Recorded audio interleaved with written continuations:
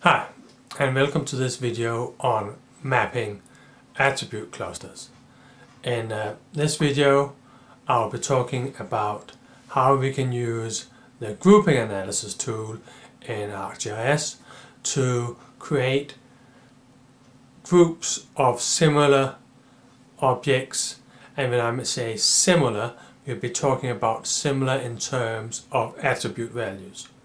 So we'll be creating groups of, in this case, Danish municipalities that are similar with respect to a series of attributes such as income, educational level, visits to the doctor, and that type of socioeconomic factors.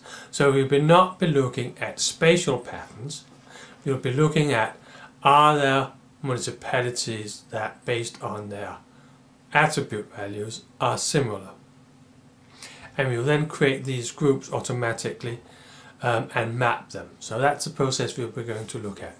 If you look in ArcMap, I have this data set here with Danish municipalities, and if I query one of them with the information tool, I'll get a lot of information uploaded in here, some basics, ID and name and so on, the total population, the sex ratio here expressed in percent of females.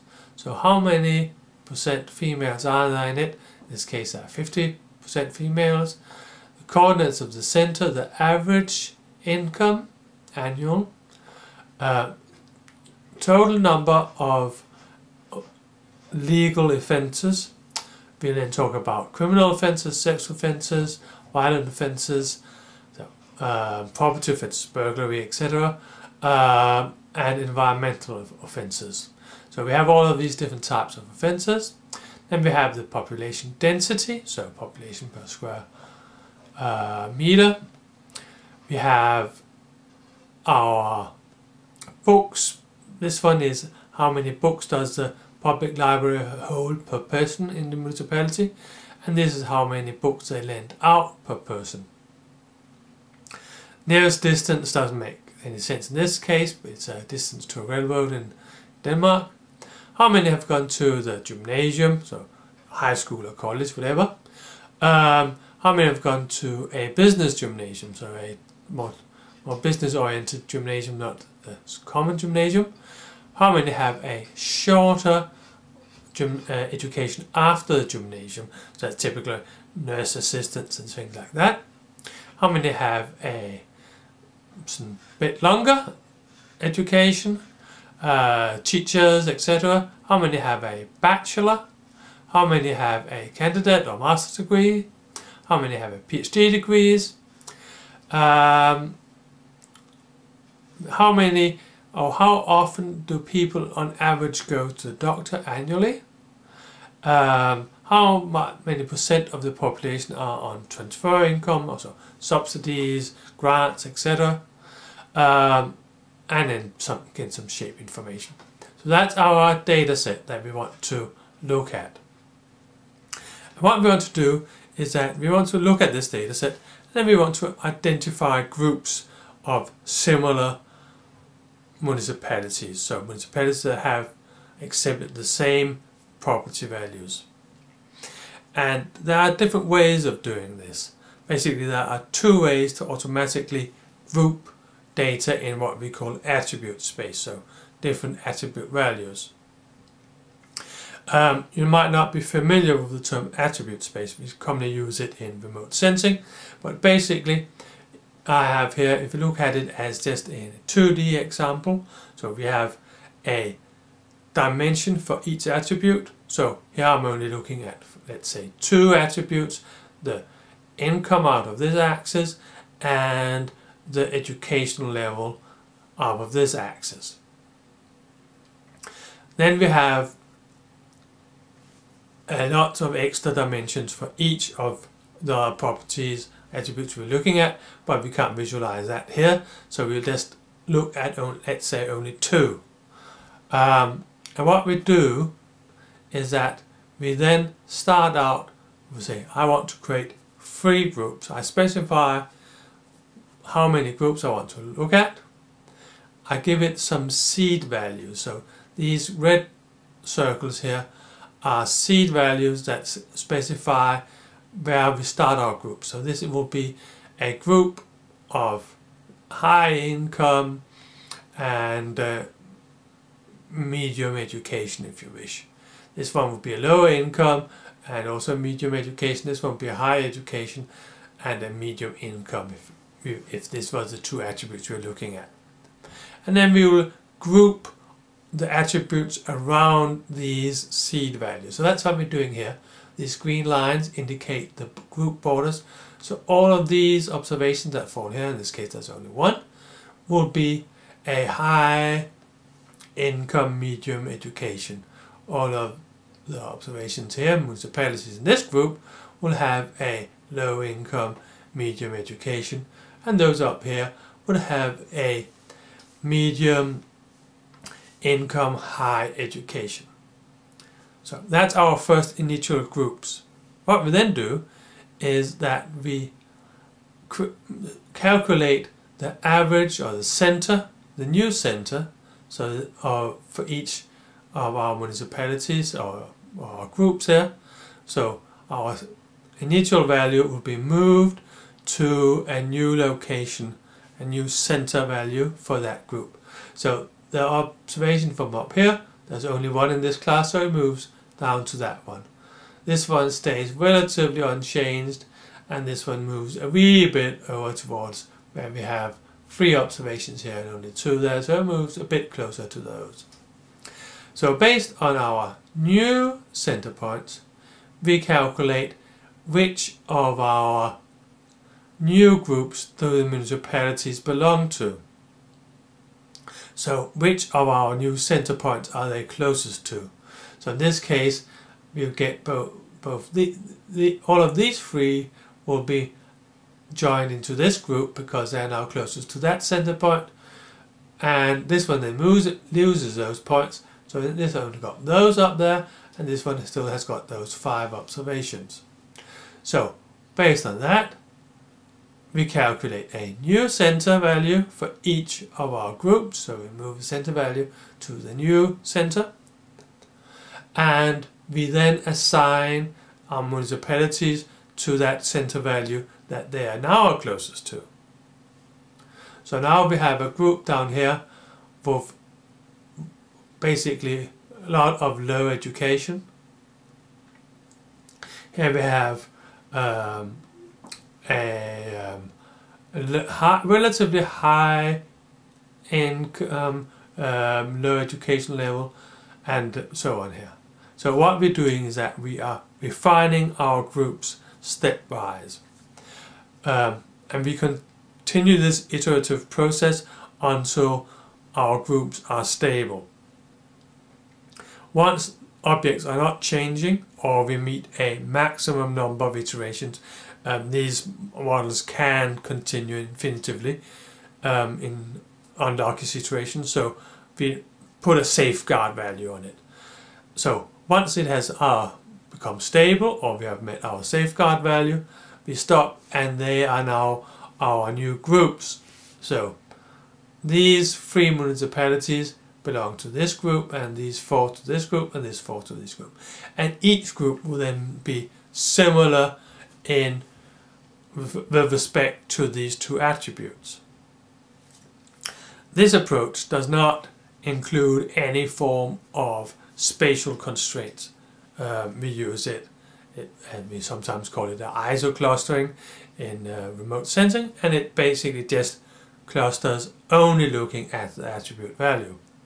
If we want to say that they have to be neighbors, our new groups have to be spatially continuous, we can't use this approach, but we'll use what is called a minimum spanning tree. What the minimum spanning tree does is that it creates our groups, and our groups are then connected by paths or edges, as we call them, between each of our municipalities. Again here, this is only 2-dimensional, so again you might imagine that we have our attribute to axis again, and again we'll have multiple axes, But this time what we're doing is that these are the ones that are connected together. So we have also this spatial element. What we're doing is that we're connecting the shortest path between each of our groups of spatial connected attributes, and that does to some degree also result in a grouping, but this time a grouping where we have optimized so the path length inside the group, so that is how comparable they are inside the group, is maximized to compare to the path length outside between the groups, and that is what makes our groups become similar. In ArcMap, the tool is called grouping analysis, and together with all our spatial statistic tools, we can find it in our toolboxes. So we'll find our system tools, and we'll go down into this toolbox called spatial statistics, and here we have a set of different tools, and we have one called mapping clusters, and here we have the tool grouping analysis, which is the tool we're going to use. In the grouping tool, what we do is that we have to specify a series of parameters. Of course, primarily we have to specify where we're going to get our data from, which ID do we have, municipality code, specify a number of groups we want to look at, let's say 5, and then specify which attribute you want to look at.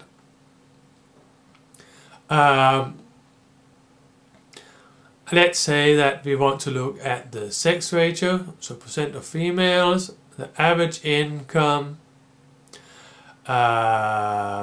criminal offences and violence, so as the two types of offences we might be interested in.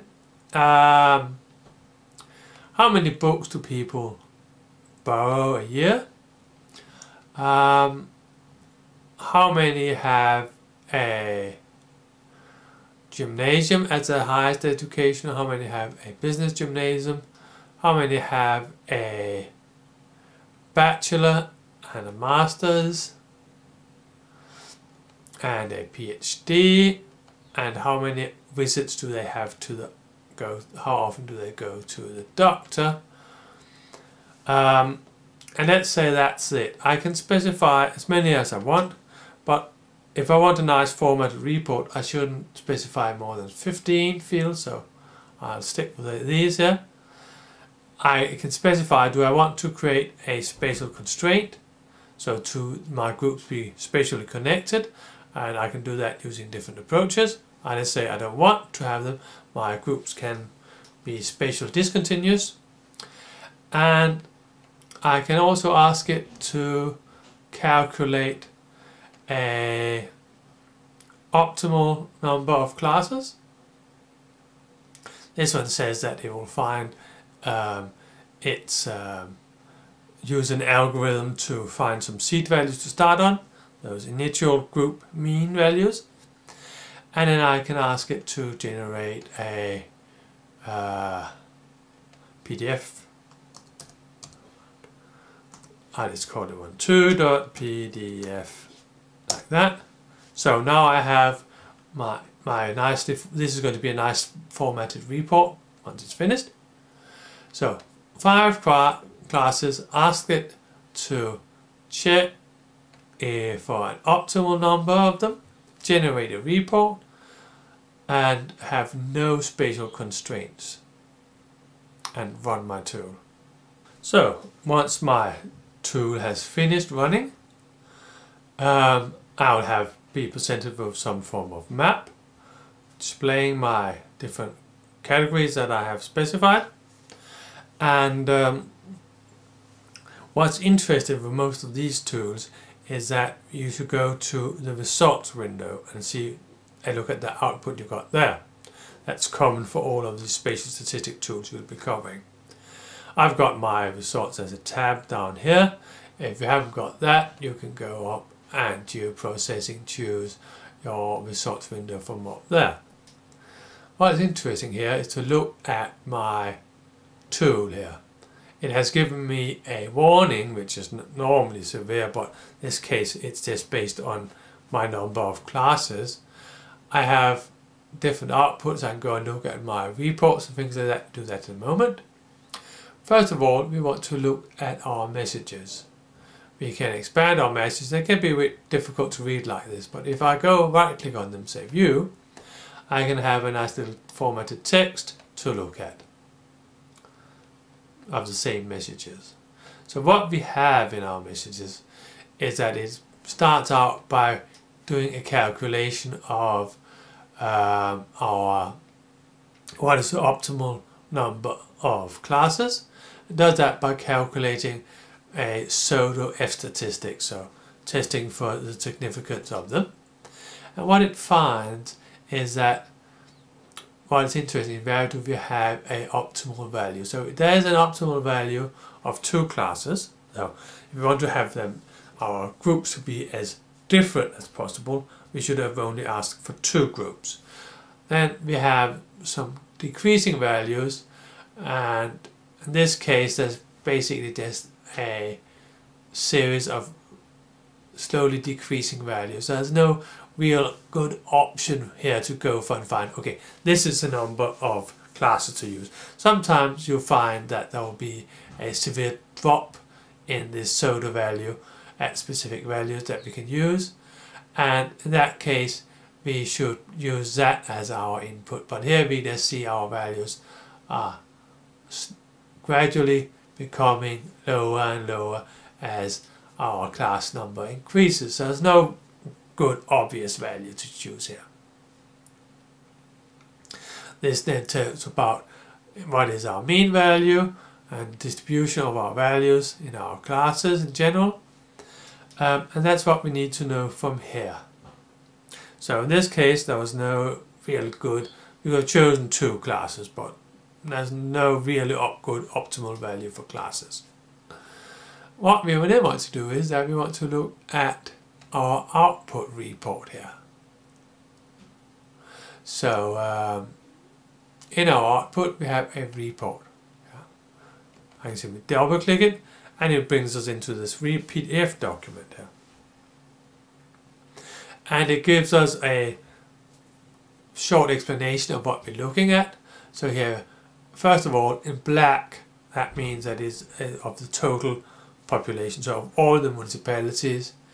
We have a little box viscous diagram here. So we have our, what is our mean, what is our global lower quartile, global higher quartile, global mean. And then later we'll see our, for each of our classes, we'll have them in colored on top of them. So first of all, this is for the whole of the country, that's not so interesting. Now we have them for each of our groups. So here we have our blue group here. How does that match our global data set? And it looks relatively similar to the average municipality, if you wish. The red one here underneath has a bit higher criminal data set. The green one here has clearly many more candidates, many more PhDs than the national average, and so on. So this is a description, detailed description of each class. At the bottom of the report, after all of these, there's this diagram, which probably is the most useful one, where we can see our lines, that's our different groups. So we can clearly see that the green ones have lots of more bachelors, lots of more people going to the high school. It also has quite a lot of criminal offences, and it on average has people go seldom to the doctor. This yellow one here, they have quite a lot of high income people, quite a lot of people with a candidate, master's level, and a PhD. And they have quite a lot of females. compared to the other ones. So these are our grouping, and this one is a very good diagram that we might use to explain our groups on our map. So what we do is if we go up and take a snapshot of it, so we'll say take this area here and copy it. So now we've got a copy of this. We can go into ArcMap and say, okay, well, let's make a nice map display. Instead of having a standard legend saying what things are, we will zoom that one down, and underneath it we will place our little legend here. So now we have a map where we can see those green ones, which are basically town areas, and the orange, which is the rich northern outskirts of Copenhagen. The red one are some province towns, and the blue and the green ones, they are agricultural province areas. The blue ones being perhaps a bit more urban in their order. So that's the output of the grouping tool, and of course we can then experiment with which attributes we need to analyze in order to get a good understanding of our data set. So that was it. Bye.